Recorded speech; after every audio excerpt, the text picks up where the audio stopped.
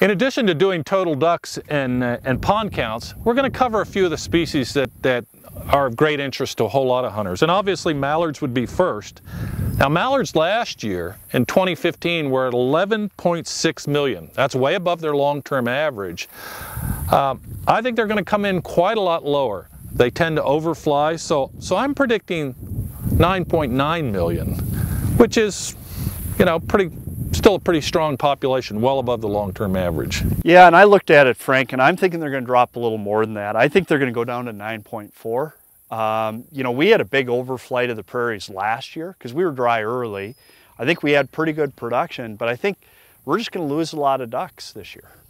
It could be, but those mallards are still in the system, so I think we're going to count them up north. They're the ones that head north into the boreal, and we should be counting them. So I'm sticking with 9.9. Okay, so another one that's really important, especially to our friends in California, the Pacific Flyway, Texas, Louisiana, is pintail. Right. And pintail are one of these ducks that are hardwired to get to the prairies. We know there's this incredible relationship with the further south pintails settle. We know they're more productive. We saw a pretty big decrease in pintails year over year last year. What do you think is going to happen this year, Frank? I think pintails are going to tank, to be honest. They are so tightly tied to those shallow wetlands like we're standing in. This would be a pintail pond, but not this year, bone dry. So I think they're going to tank to 2.5, and that may be high. They're going to overfly, and they never do near as well when they go to the Arctic to breed. So. Well, I'm going to be a little bit more optimistic. I'm going to come in at 2.7. I don't know what's going on with pintails. They confuse me every time. The years I think they should go up big, they don't. And the years that I think they should go down big, they don't. So I'm going to hedge my bets a little bit on pintail. We'll shift now to talking about gadwall. For guys in Louisiana and Texas, gadwall are bread and butter. I mean, they're an important duck. Gadwall have done exceptionally well over the decades, but I think they're going to take a fall this year as well. They were at 3.8 million last year, way above the long-term average.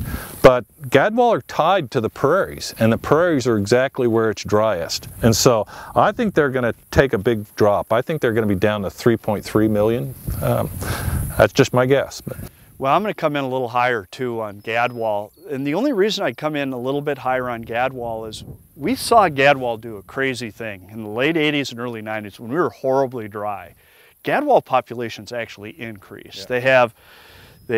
They settle out a little bit later, so I think maybe some of those late rains help gadwall more than others, and they tend to be more tied to semi-permanent and permanent water. So I'm a little hopeful with gadwall that they may fare a little bit better. I fear I may be betting against gadwall, and they're a bad duck to bet against in the last 3 decades.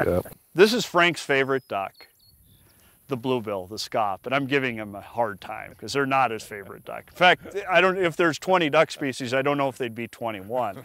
Frank's not a bluebill hunter. I love shooting bluebills. So bluebills and scaup have been a population we've been concerned about for a while. Been one of those species that's been below their long-term average for a while, but they're really important to lots of hunters. You know, last year we had 4.4. Again, I think scaup are one of those species that's probably not going to take as big a drop. I'm going to come in with scaup at 4.2. I think you're right on, John, in terms of scaup are not going to take a big drop. We know most of the population breeds in the boreal. And I think I'm going to have a ray of hope here and say scaup are going to be up. I don't know why I'm hoping for scaup, but I think they might be at 4.5 million. There's a chance they could increase based on last year being a good year for them. So that's it. That's Frank and I's guesses. Again, you have the chance to come in and sort of put your own wager in on where you think these species are going to come in. Go to www.deltafallflight.com. Lots of opportunities for prizes. We're going to make this kind of a fun deal. We're all anxious to see the real numbers. In the absence of real numbers, you get Frank and I making guesses, and we invite you to come join us and make guesses as well. Got to make your guesses before August 1st. We think that the official numbers will be out around August 1st.